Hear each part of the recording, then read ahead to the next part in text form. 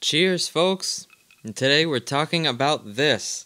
First published in 1973 by Harry N. Abrams, The Art of Walt Disney is one of the most successful and influential illustrated art books on American popular culture ever published. This book was first to reveal the wealth of concept art, animation drawings, and archival material created in the course of the animated films. And it is absolutely an exquisite, astonishing masterpiece. This book features some of the most amazing concept art found in the ARL, the Disney Animation Research Library. I'll give you a little backstory as to why I have this book and why I think it's so great. So, when I was a kid, underneath my grandparents' coffee table sat this book, one of many books underneath there. And so what I did was I would always use this as my drawing Bible. So I'd open it up and see the pictures, get inspired, get so jazzed about drawing that I would just go ahead and copy the pictures, get a feel for Disney's style, be so influenced by it. It was just excellent. I would do that all the time. You could find me, they'd come downstairs and say, "It's time to go home" from Grandma's house, and I'd be looking at the book, drawing, watch it with the TV in front of me. As a kid, that's like an unforgettable memory for me. I would flip through the pages and see all these different things. I always thought it was some grand book that my grandparents had, because I saw them as such role models, and that this Walt Disney must be a role model. He seems really cool. It's fun. I love all the movies. I love his signature on the side. I was such a fan of that gold text writing, and now to have this book again is an amazing feat for me creatively as an artist. If you don't know, I'm an artist and children's book illustrator, and finding inspiration from Walt Disney's features is a big part of what I do day to day. It really drives me and inspires me. All the features, I just watch the animation and I'm captivated all over again like I'm a kid. So what happened was, down the road I asked my aunt, where did this book go? I would love to look at it again after so many years had went by. I had grown up, and she had told me, unfortunately there was a flood in the basement where the TV was and everything. It was a ranch house style with a basement, fully redone, and the water got in, the sub pump backfired, and water just got everything soaked, including this book, and I was really upset. I was sad about it. But later that year, and that Christmas under that tree, Stephanie got me this book. This exact book was under the tree with the Mickey popped out and cardboard on it, nothing on the front. This was exactly the book. And I hugged her and thanked her. Everything from the interior of it, all the little page chapters embroidered in gold and embossed, is just such high caliber, so sophisticated for the Walt Disney Company to have a book like this in their library. For artists it's basically like taking a trip to the ARL. You get jazzed about the artwork. You get completely immersed in the artwork and the conceptual design and rich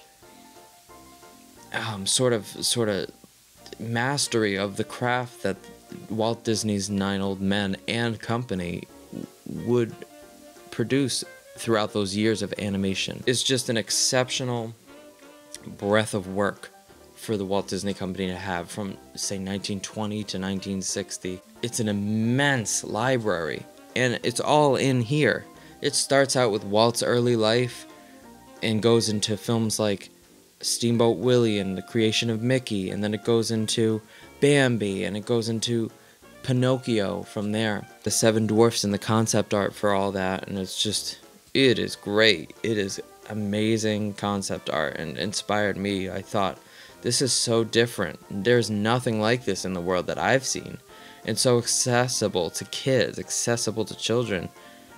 It's what's driven me to this day as an artist. And another great aspect that's unique to this book is that it's got these pull-out storybook kind of flaps of pages that pull out. In the title page, you'll see, and you got a vast Disney grouping of characters in the front there, and sometimes inside the book, at random points it seems, there's just a vast like spread of artwork over these big pullouts.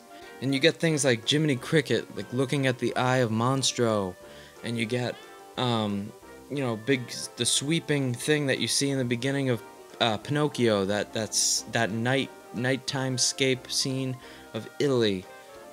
It's just beautiful. Beautiful background artwork that is showcased in this book in flaps and pullouts. It's just remarkable. Honestly, guys, I'm not a big reader, and you don't really have to read this book to get a lot out of it.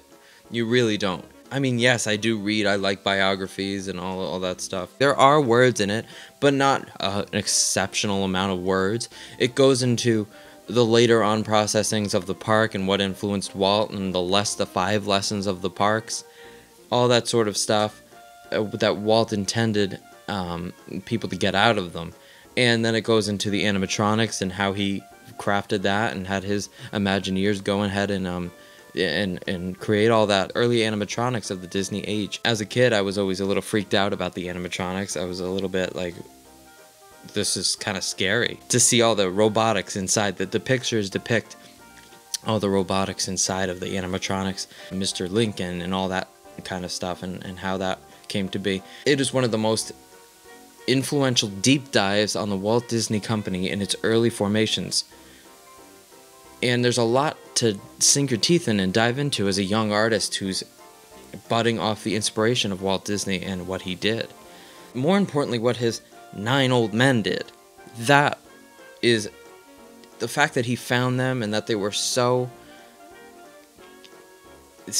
capable and able to create those characters, those designs of those characters, and not only create the characters in the way that they look and that we know, but make them move. That is just insane and great. So with that being said, you could pick up one of these for either $30 to $60 depending. This is a original copy. This is one of the original copies, because sometimes you'll find there's words over top this cardboard Mickey cutout is not present. It is just a flat Mickey. So just look out for that if you're going to purchase this book. I would suggest you get this one. Opening this up on Christmas morning, I just opened it up and I was such a wave of nostalgia passed over me as I was instantly brought back to my childhood, and I smelled the inside of the book. You can't help it, it's so old. It just, you smell it, and I was like, wow, I'm at my grandparents' house, drawing again, learning how to draw, self-teaching myself based on what the 9 old men were creating at the time for Walt Disney himself. With that being said, that's going to do it for this episode. I highly recommend this book. Pick it up if you can. If you want to comment below and let me know what your favorite Disney book is, I'd be happy to know. And you can find me lounging to a melody and reading this book. Take care.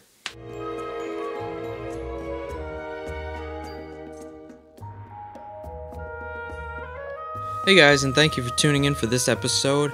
If you want to follow me on Instagram, it's ManzaMedia Art and ManzaMedia on every other platform. If you like prints, I have an Etsy shop if you want to buy some of my original artwork and fan artwork. I encourage you to like and subscribe and give it a big thumbs up. Thank you.